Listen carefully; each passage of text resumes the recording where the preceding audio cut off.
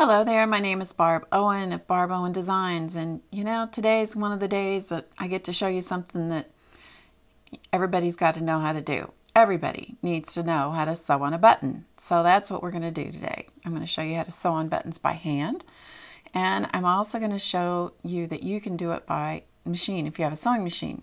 And that's kind of a fun thing to be able to do. So that's what we're going to do. First things first, I'm going to show you what you need. Here's what we're going to need. You're going to need a needle, like any kind of needle that you like to sew with. And I typically like to work with these long needles. These are called John James long darners, and I enjoy sewing with these, so that's what I'm going to use. But if you prefer a shorter needle, that's fine.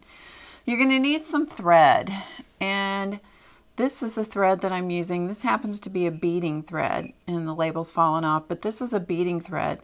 Now, usually you want to use thread that the color matches whatever your button is.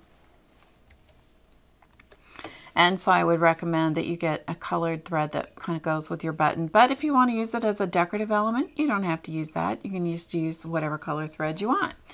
Of course, you're going to need a little pair of scissors, to use around in your area. But I like to use a small pair of scissors, and especially when I'm working on a sewing machine, of course. And let's see, and a thimble if you use a thimble to sew with, But I always do, because that's how my mom taught me, to use a thimble. So let me show you some of the different